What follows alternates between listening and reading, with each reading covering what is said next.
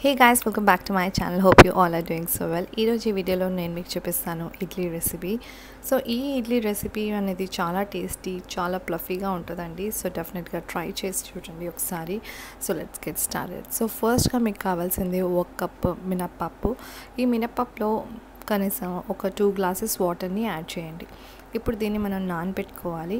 So 2 to 3 hours కోసం దీన్ని మనం నానబెట్టుకోవాలి. సో వాటర్ అనేది ఎప్పుడైనా మీరు పప్పులో యాడ్ చేస్తారంటే కొంచెం ఎక్కువ క్వాంటిటీలో యాడ్ చేయండి.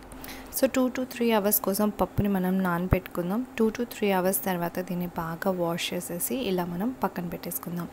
ఇప్పుడు ఈ పప్పుని గ్రైండింగ్ జార్లో వేసుకోండి. సో మీ దగ్గర గ్రైండర్ ఉందంటే మీరు గ్రైండర్లో కూడా వేయచ్చు, లేకపోతే మీరు నార్మల్ జార్లో కూడా గ్రైండ్ చేసుకోవచ్చు. సో దీంట్లో కొంచెం వాటర్ యాడ్ చేయండి. వాటర్ అనేది కొంచెం పైదాకా వచ్చేదాకా యాడ్ చేయాలి. దాని తర్వాత బాగా గ్రైండ్ చేసుకోండి. సో గ్రైండ్ చేసుకున్న తర్వాత దీని కన్సిస్టెన్సీ అనేది ఇలా ఉండాలండి, కొంచెం థిక్గా ఉంటుంది. ఇప్పుడు ఒక పెద్ద బౌల్ తీసుకొని దీంట్లోకి ట్రాన్స్ఫర్ చేసుకోండి. సో పెద్ద బౌల్ ఎందుకంటే 13 to 14 అవర్స్ తర్వాత ఇడ్లీ బ్యాటర్ అనేది ఫర్మెంట్ అవుతుంది, అందుకోసం. ఇప్పుడు ఒక సపరేట్ బౌల్ తీసుకొని దాంట్లో ఇడ్లీ రవ్వ ట్రాన్స్ఫర్ చేసుకోండి. సో ఇక్కడ నేను 2.5 గ్లాస్ ఇడ్లీ రవ్వ తీసుకున్నాను.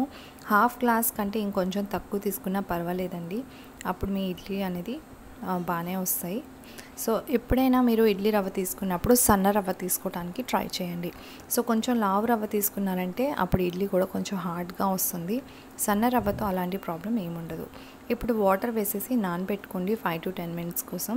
సో 5 to 10 మినిట్స్ తర్వాత ఈ వాటర్ని డ్రైన్ చేసేసి మళ్ళీ వాటర్ పట్టి అలా 2 to 3 టైమ్స్ వాష్ చేసుకోండి.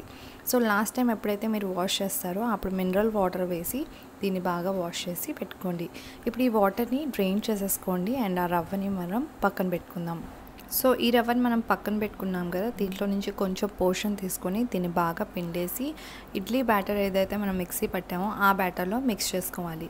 సో రవ్వలో కొంచెం కొంచెం వాటర్ వస్తూ ఉంటుంది కదా, ఆ వాటర్ని మీరు గ్లాస్లోకి ట్రాన్స్ఫర్ చేసుకొని మిగతా రవ్వని మీరు పిండేసి ఇడ్లీ బ్యాటర్లో వేసుకోవాలి. సో ఇప్పుడు ఆల్మోస్ట్ ఇడ్లీ రవ్వ నేను పిండేసి దీంట్లో వేసేసుకున్నాను. ఇప్పుడు చేతితో దీన్ని బాగా మంచిగా కలుపుకోండి. మీరు గరిటెతో కనుక కలిపారంటే ఇడ్లీ పిండిలో ఉన్న లమ్స్ అనేది దాంట్లోనే ఉండిపోతాయి. సో అందుకే చేతితోనే కలపండి. సో ఇప్పుడు చూస్తున్నారు కదా, ఇడ్లీ బ్యాటర్ కన్సిస్టెన్సీ ఇలా ఉండాలి. సో ఇప్పుడు కన్సిస్టెన్సీ అనేది సెట్ అయిపోయింది. సో వాటర్ అనేది ఎప్పుడు అసలు యాడ్ చేయకండి.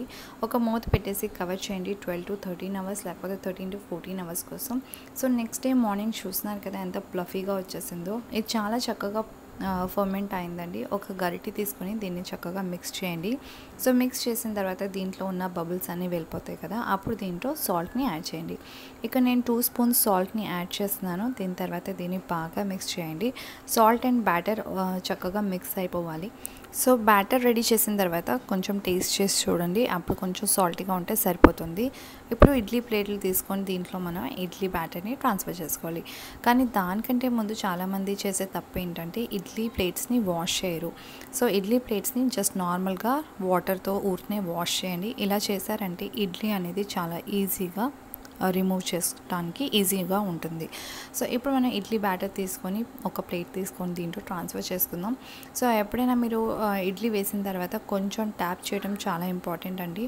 అలా ట్యాప్ చేయకపోతే మీ ఇడ్లీ అనేది రౌండ్గా రాదు. సో ఇలా లైట్గా ట్యాప్ చేయండి.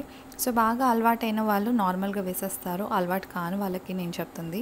సో ఇప్పుడు మనం ఇడ్లీ బ్యాటర్ని దీంట్లో వేసేసుకొని దీని ట్రేలో మనం సెట్ చేసేసుకుందాం.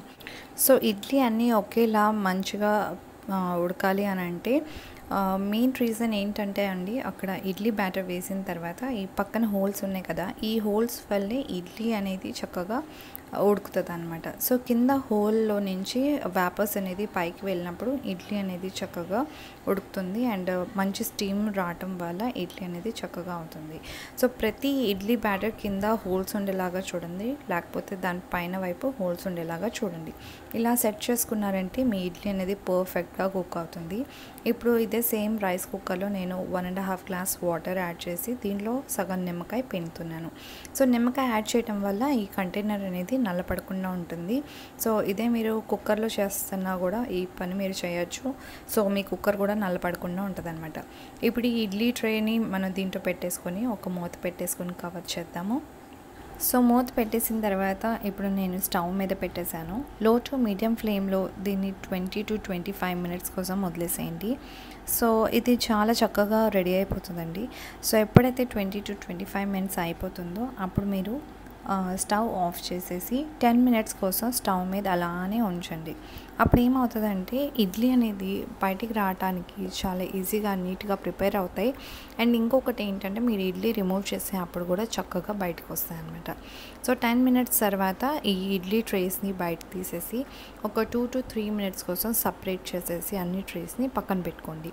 సో 2 to 3 మినిట్స్ తర్వాత ఇడ్లీ ఎప్పుడైతే లైట్గా చల్లారిపోతుందో అప్పుడు ఈ ఇడ్లీస్ అన్నిటిని మనం తీసేసి సపరేట్ బౌల్లోకి ట్రాన్స్ఫర్ చేసుకుందాం. సో ఇప్పుడు నేను ఒక ట్రే తీసుకొని దాంట్లో నుంచి ఒక ఇడ్లీ తీసి మీకు చూపిస్తాను. సో చూడండి.